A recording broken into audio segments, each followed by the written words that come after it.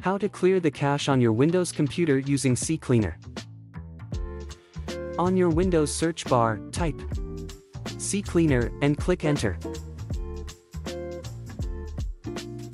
This will launch CCleaner on your computer. Click on Custom Clean on the left of the dashboard. On the Custom Clean dashboard, click on Run Cleaner at the bottom right. Select Continue when prompted by CCleaner.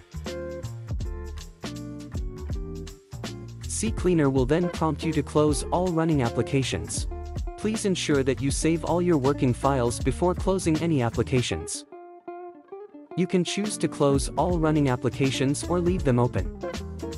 After selecting your option, CCleaner will begin to clear your PC cache.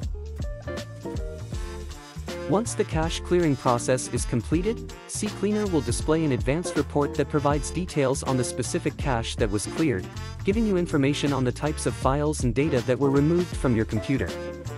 That's it. Your PC cache has been successfully cleared. Thank you for watching.